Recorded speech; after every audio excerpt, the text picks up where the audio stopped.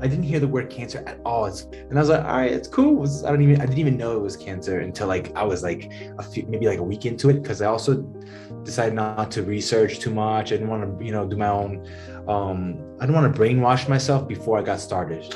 I think that's important also for anyone just to not get overwhelmed, because you can go online and you can find a lot of things. So in the beginning, I was kind of like, take it easy, there's nothing we can do. Just swallow everything, just try to understand what's going on. But when I actually started hearing the word that it was cancer, then I started getting kind of more worried. I was like, oh my God, okay, now I understand this is a cancer.